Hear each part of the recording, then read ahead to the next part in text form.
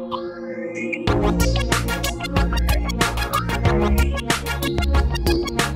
many in the maritime industry, ABB and Finland equals Azipod propulsion, but Helsinki is also part of another exciting trend. ABB's integrated operations centres allow ship owners to monitor entire fleets from shore, capitalising on increased connectivity and data from smart sensors. The Helsinki one's a little bit special in that we have product-specific monitoring requirements. So we will also do the monitoring and integrated operations for the passenger segment. But on top of that, we also have global responsibility for the Azipod propulsion units. So any of the propulsion units that are connected to our system, we will monitor those for the customers. We collect data for the Azipod bearings from the vibration measurements, oil analysis, poroscopy inspection and particle counts. And with this information we generate this kind of traffic light information to our customer, showing that is the bearing in good condition as well as the bearing environment.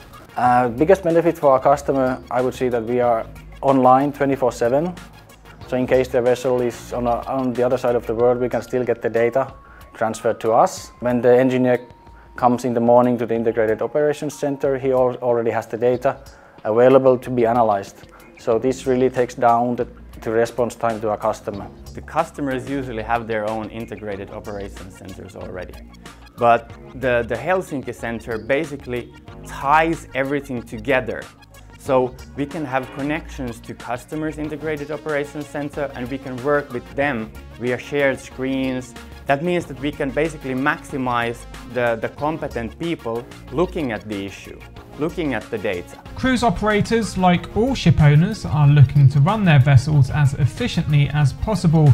The Integrated Operations Centre gives fleet-wide access to information which was previously unavailable. Well, the Integrated Operations Centre, since it collects data from multiple systems, from multiple vessels, the implications for the energy efficiency are pretty significant, considering that you can now optimize the whole vessel.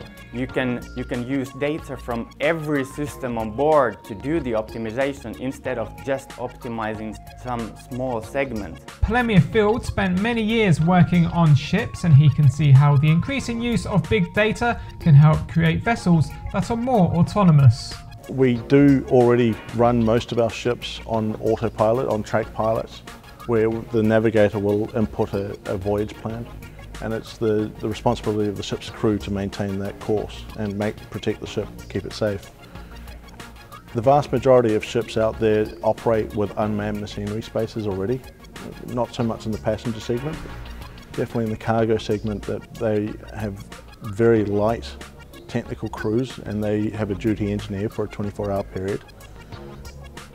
So conceivably it doesn't take much to move into an autonomous shipping. I mean, the technology is effectively already here. Well, if you think about the autonomous shipping, it requires immense amounts of data. And that's what this sensor brings to the table. So when we have the data, then we are in a much better position to evaluate the autonomous shipping and to evaluate the effects and to track the ships and so forth.